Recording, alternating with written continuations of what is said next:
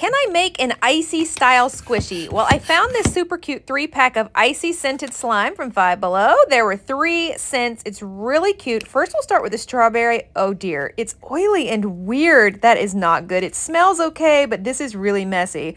Next, the blue raspberry. Not messy at all, and this one actually smells really good. I love the color.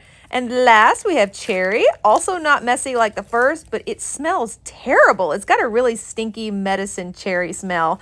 I'm going to get them mixed, or actually just kind of swirled up so we can get it in the machine. I think that's pretty.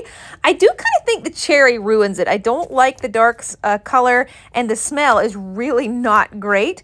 But let's get it off the machine anyway and see what it looks like. I actually love that you can see all of the colors really vibrant in there. I don't know that it screams icy to me, but it's really soft and I think it's pretty. So what do you guys think? Would you know it was an Icee squishy if I hadn't told you?